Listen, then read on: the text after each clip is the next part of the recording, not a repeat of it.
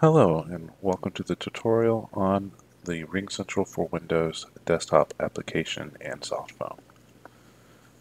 When you log in for the first time, you should have a pop-up that has the product tour on the right. Feel free to click through that. The information in this pop-up does change over time as RingCentral adds new features to the application. So we'll just click through this very briefly just to get it out of the way. So at the top, you can see a row of icons. Each one of these icons is kind of like a different tab of the application. All right. Starting from left to right, we have the messages screen. The messages screen is kind of the one-stop shop for all your messages that you receive through RingCentral, such as your voicemails, your faxes, text messages, and stuff like that. And you can click on each one of these entries here to view the message. For example, if you click a voicemail, it gives you some buttons that you can press to control this voicemail, such as the play button. This is an automatic message to let you know. You can give them a call back, send them a text message back, go ahead and delete the message, save it for later, or flag it for follow-up, or mark it as unread. I use the mark as unread to flag for follow-up. I'm not going to do anything with this message right now. I'm just going to leave it in the inbox. And the same thing with faxes. You get a row of buttons to control your fax. And if you click on the view button, it will open it up as a PDF and show it to you right there. Now, if the interface does get cluttered after you receive quite a few voicemails and faxes, so you can break them down just by clicking on these tabs here to view only voicemails, view only fax messages, and view only texts. The tab next to the Messages tab is the Favorites tab. And on this screen, you can manage the contacts that you'd like to have on the screen for quicker and easier access in the future. Up right here in the upper right hand corner is a button that says Add Contact. You click on it, you get to search through our company directory for anyone that you want. For the purpose of this video, I have a few lab accounts already set up, so I can just add them to my favorite screen. And it'll give you their presence information, whether or not they're available, busy, or offline. And you have the option to call and text them directly from the screen as well. Once you have some people in here, there's a edit button at the top. And this just lets you drag it and drop it around so you can reorder them. And just click Done whenever you're finished reordering them. The next tab is the Call Log tab. And this is just kind of a list of all the calls that you've missed and received and missed and even placed.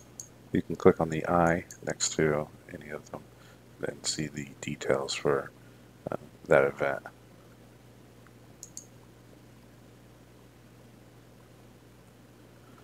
The Contacts tab is a direct line into your corporate directory, and from here you can search for any name, and as long as they have a RingCentral account, again we'll search for lab with our company, they'll show up in this directory.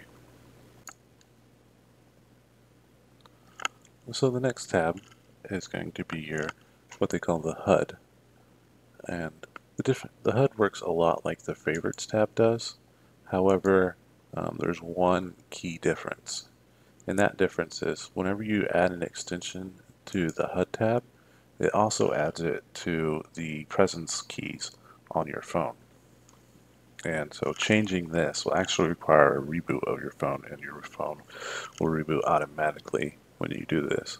So just to demonstrate, we'll go ahead and add the lab to my presence.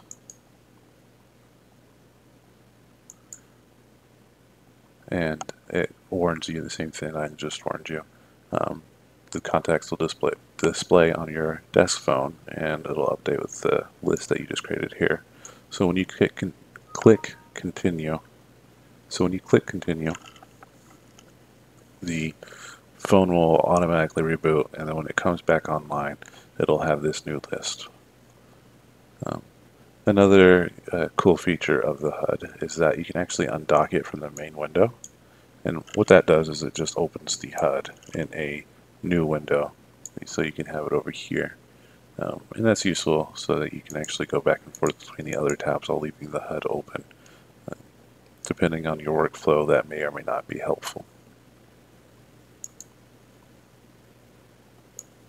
The last tab on the top is the Calls tab. And this is kind of like the soft phone portion of the RingCentral Desktop app. The way it works is you just type in the number that you want to call.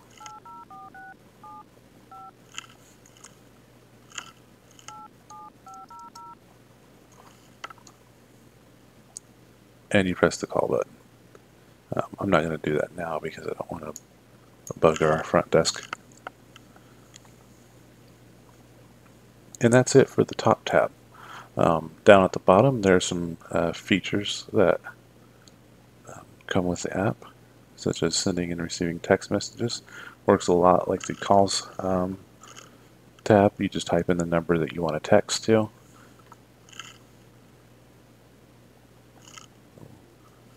We'll use this extension to test with. And you just type in the message that you want to send them.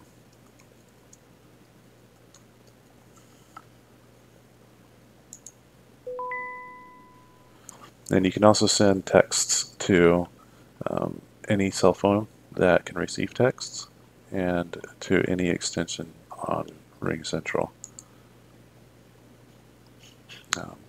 The next tab, or the next button on the bottom is video conferencing. And clicking this will just bring up the RingCentral's Meetings app. And you'll interact with this window just like you would the normal way if you were to launch RingCentral Meetings manually, which we've covered in another video. Directly next to Meetings is Conferencing, and this is where you can view your dial-in number and your access codes. Again, this information has been covered in another video, so I'm not going to be going over that too deeply today. You have the fax out feature here at the bottom as well. Works pretty much the same way as the text message. However, instead of typing a message, we can drag files directly there and have them faxed like that. The last button is your settings, and we'll just quickly touch through these. I'm not going to spend a lot of time on them.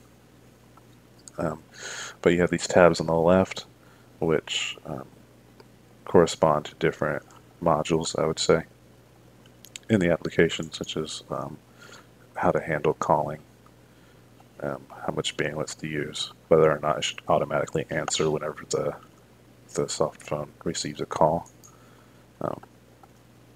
as well as whether or not the application should start up every time that you start up Windows, and when it starts up, if it should start up minimized, or if it should stay on top of other windows. And then, I'm sorry, if for any reason you ever need to change the user that you're logged in with, you'll have to go to Settings and the Logout button here, which will take you to the sign-in page. And that concludes this tutorial. I hope you found it helpful.